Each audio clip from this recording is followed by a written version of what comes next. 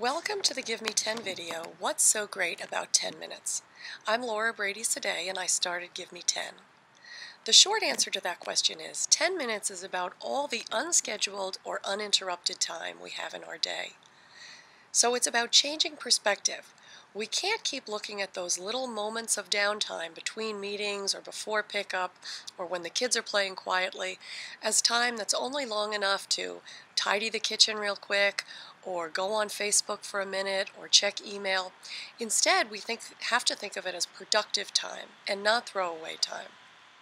So if you want to give this a try, here's an idea for a little bit of homework.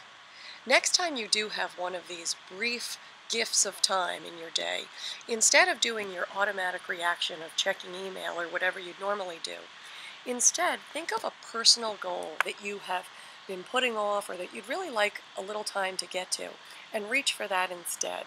So whether it's reading a book that you haven't read in months, maybe you could get through 5 pages.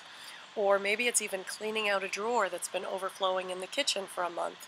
Maybe do that for a few minutes. Or calling a friend who you haven't caught up with in a while. At least you could get the high points of what's going on with them. So there's a little idea for homework, and maybe it'll become a habit if you kind of like it and it works for you.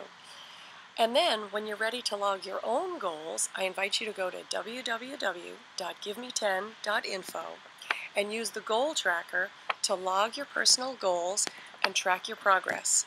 Good luck, and remember to take 10 for you.